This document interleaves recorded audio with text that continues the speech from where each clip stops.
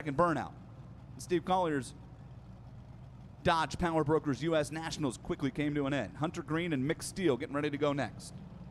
Hunter, the number 6 qualifier in the left lane. Mick, the number 11 in the right lane. If you are new to NHRA drag racing or to the top alcohol ranks in dragster, there's 2 combinations you can run.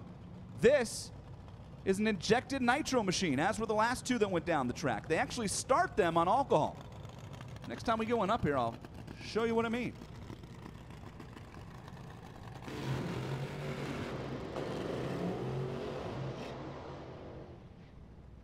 The 2 cars at the ready line are the blown alcohol varieties. These are actually nitro cars, no superchargers.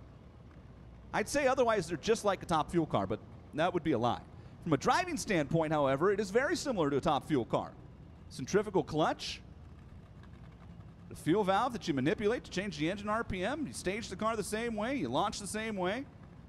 And for the driver, it's a near wash, aside from the ET and speed. As you look at the real deal, Mick Steele in the right lane, your number 11 qualifier, the Rick Hickman tune machine down there.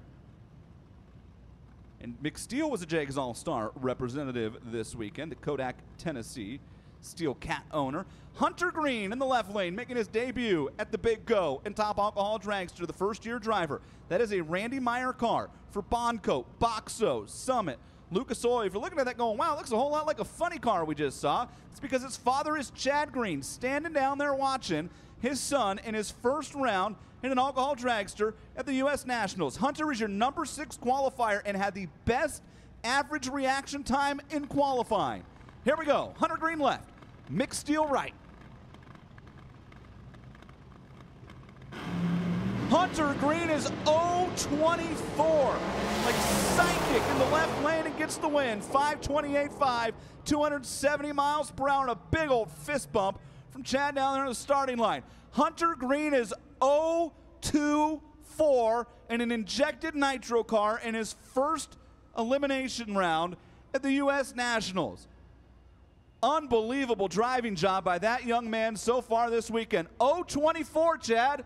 Now you got something to aim for in the funny car. No? Yeah? Okay, 0-24. He's calling it. He's going to be 0-23 in the next qualifying round. Watch.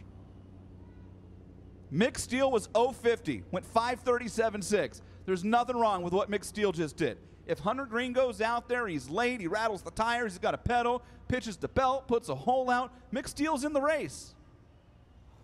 Hunter Green instead made a flawless run down the left lane. And Randy Meyer has punched 2 tickets to round number 2.